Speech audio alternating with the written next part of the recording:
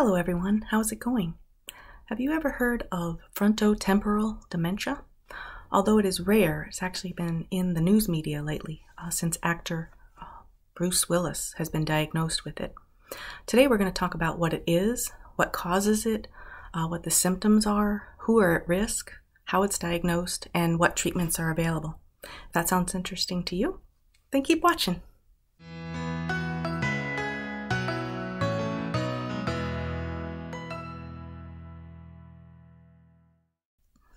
So what is frontotemporal dementia? It's also called FTD for short.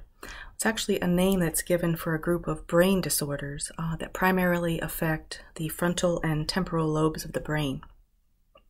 It's actually the most common form of dementia for people who are diagnosed under age 60. Now the cause is that for some reason there's a malfunction in your body that creates certain proteins. Over time these proteins accumulate in and around the neurons, and they actually damage these cells. Eventually, it gets to the point where they don't work at all. Now, they don't really understand usually why this happens. Now, the frontal lobe, which is just behind the forehead, is responsible for movement, planning and decision-making, judgment and reasoning, social skills, spoken language, knowing what behavior is inappropriate or appropriate, self-control over what you do and say. Now the temporal lobe, which is on the sides of the brain, is actually responsible for hearing, for understanding spoken language, for memory, and also for emotional expression and processing. Now the symptoms depend on the affected parts of the brain. The symptoms are going to be different with everyone. It'll affect everyone differently. Some of the symptoms may be similar from person to person, but it may happen in different combinations. And of course, the severity can vary. Now, there are some different subtypes. The most common variant is the one that affects behavior.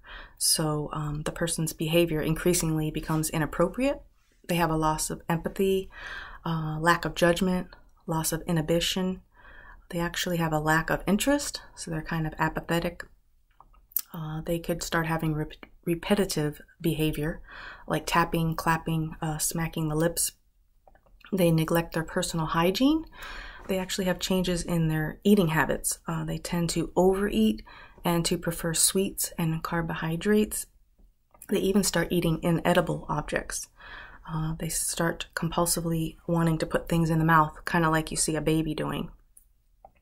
Now there's primary progressive aphasia, and that affects communication, the ability to speak, write, read, and understand others. Now the variant that causes movement disorders, this is a rarer subtype, but it can cause problems with movement similar to those that are associated with Parkinson's disease and ALS. Now before we move on to those who are at risk, I'd like to just remind you to please like and subscribe if you're enjoying today's video. So there are no known risk factors other than having family history. But with that even being said, there are more than half the people that are diagnosed with FTD that have no family history of dementia. Now, in order to be diagnosed for frontotemporal dementia, the doctor would have to do an exam, ask about personal and family history.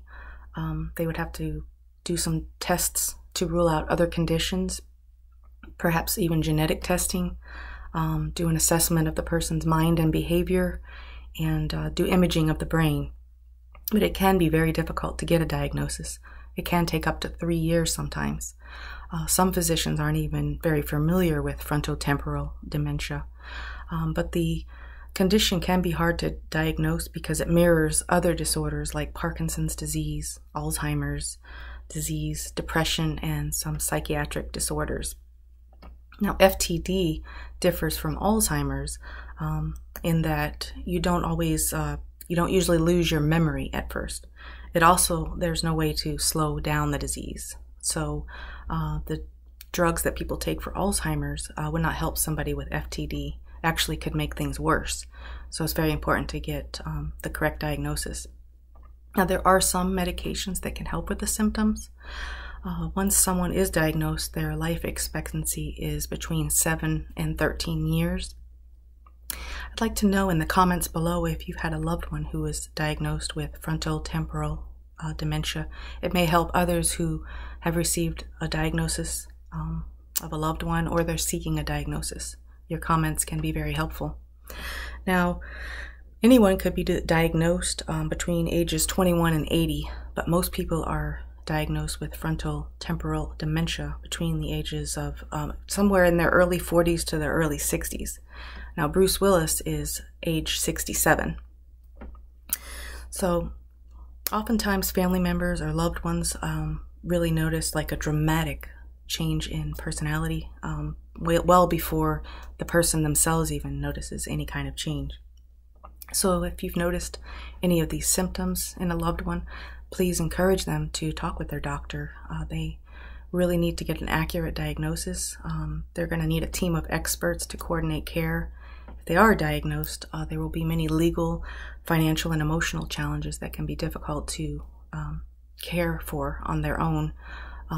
Even caretakers would definitely want to look into in-person and online support groups. I'm going to leave some information below that may be helpful in the description box below.